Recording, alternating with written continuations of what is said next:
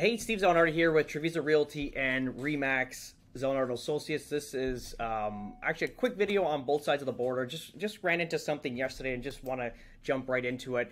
So yesterday, and I'm going to go through this piece by piece. So yesterday we went to go visit a community. Obviously we preview communities, we shoot video content, and we send it back up north. So clients are only have 3 to 5 days to look at properties or different communities. We want to definitely give them all the information up front. So we go to a community yesterday based in Naples, down to Immokalee off of Oil Well, a little bit east of like downtown Naples, but ultimately in Naples.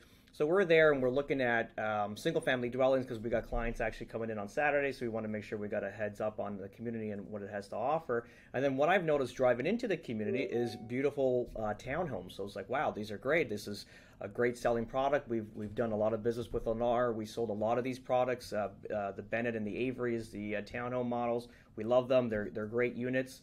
We sell them all across Southwest Florida because they're exactly the same. I'm like, this is great. Gives an affordable price range for clients that can't afford the $600,000, $700,000, $800,000 range. This is perfect. These will be above 400K. We can blow these out and by the handfuls.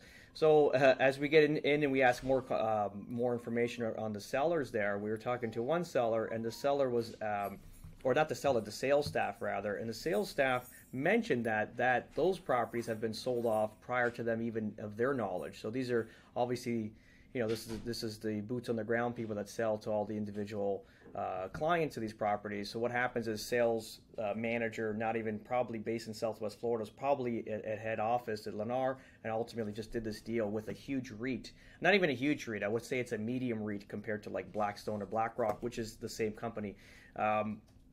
So what happens? 240 units never hit the ground. So 240 affordable townhomes never hit the market. And I'm going to give you an example of this. So now this company buys 240 properties. They're going to create rentals in a beautiful community. So now you got 240 rentals in your community.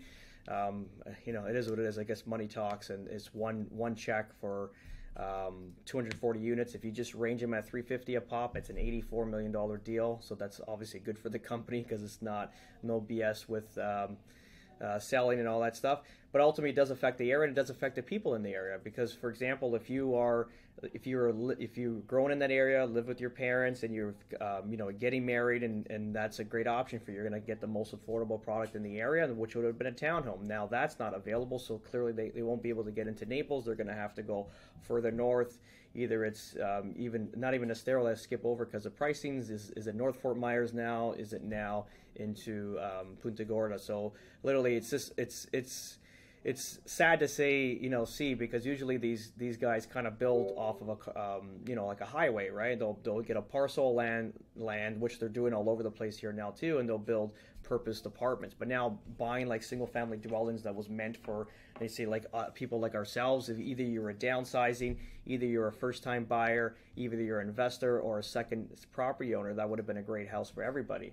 But it's not available anymore. And I want to bring out a quick thing here, some articles, and this is why it's brought to my attention too.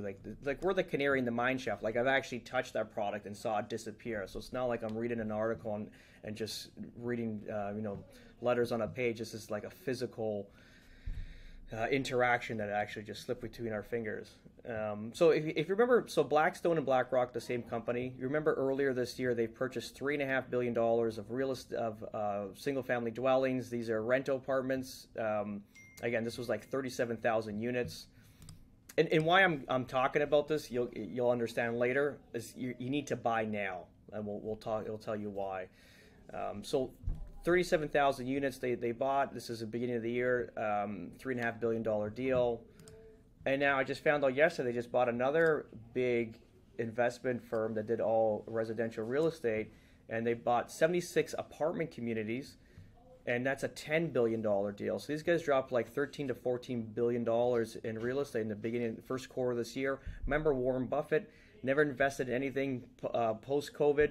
And then ultimately he's dropped like $600-700 million into Lennar and D.R. Horton, which is our largest builders here in America. So this is obviously, these guys at Wall Street are betting on Main Street, and they're betting on the real estate market more than ever. And what that's doing is, if these guys get to control everything, and again, air Air Communities, which is what the Blackstone's purchasing now, has 27,000 units. So these guys have acquired well over 60,000 units in the last, let's say, a quarter, and we're kind of sitting tight. And it's almost like we're reading these messages with do we buy, do we not buy, the interest rates are high, it's unaffordable, sit tight, don't do anything, don't buy any more investments. I think it's, and again, it's as much as my brain always goes away from risk, this is a time we're going to have to push towards it, because obviously the messages are telling us not to do anything. And if these guys are all buying in, they kind of figured it's at the bottom. You don't drop like 12 to 13 billion dollars and not think there's going to be an upside to it. It's not a small deal. It's almost like a lot of these big REITs that got in trouble, obviously they held these maybe an open rate, and now they're in higher rates currently right now, and obviously they got to unload properties that kind of make everything whole. And then you got a behemoth like Blackstone and BlackRock. They're just buying everything up because they have so much cash. They're worth 10 trillion in assets. Basically, like a country, they can navigate things a lot better than, let's say, smaller REITs that are just worth maybe 1 billion. But at the same time, you kind of look at it, or 10 billion rather.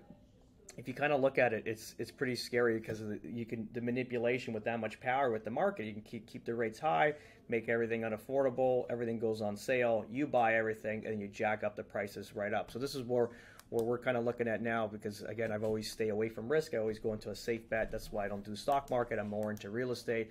And then currently right now, like, everything tells me not to buy based on what we're reading and the rates and just the conditions. But if you look at these companies making these moves, it is a time to buy. And I'll tell you, if you've ever watched a movie called The Wonderful Life with James Stewart, if you're in Pottersville, if you've ever seen that, where Mr. Potter, if they did like two versions, because there was obviously Jimmy Stewart was this good guy supplying houses. He was always never really making money, but giving people really affordable houses, affordable terms, and people bought houses and they lived in, they loved them, they raised a family. And then Potter was this landlord that owned everything, and what he wanted to do is create just renters.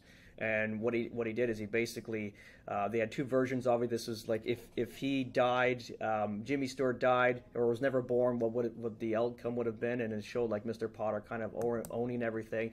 Everything was dilapidated, everything was controlled and manipulated, and everyone was a renter, not a homeowner. So no one ever generated any wealth in life. And that's similar to what if you lived in Italy. It's the same idea. Like these guys don't generate wealth, and a lot of our wealth is built by owning our homes, our real estate. So we are building currently, and this is obviously reading all the data. I'm looking at there's so much inventory. We're 6 months plus of inventory.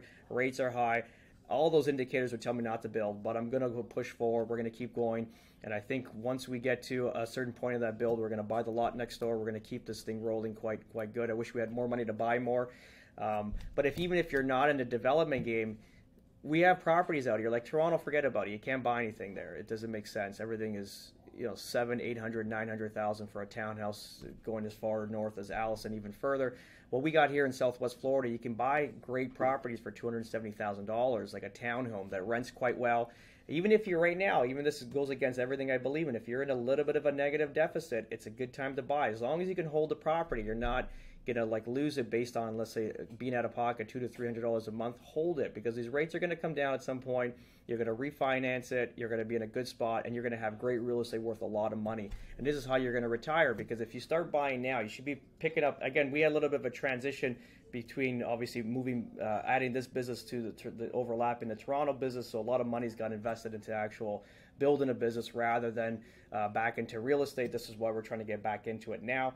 But you should be trying to purchase a property every 3 years. You try to refinance whatever you purchase, pull some equity out, put some more equity in, buy another property, hold it, get it rented. So this is what we got to get back into right now. And I think we have a good opportunity in Southwest Florida. Clearly, we have a property management company. If you're a little bit skittish on who's going to manage the property, we're a one-stop shop.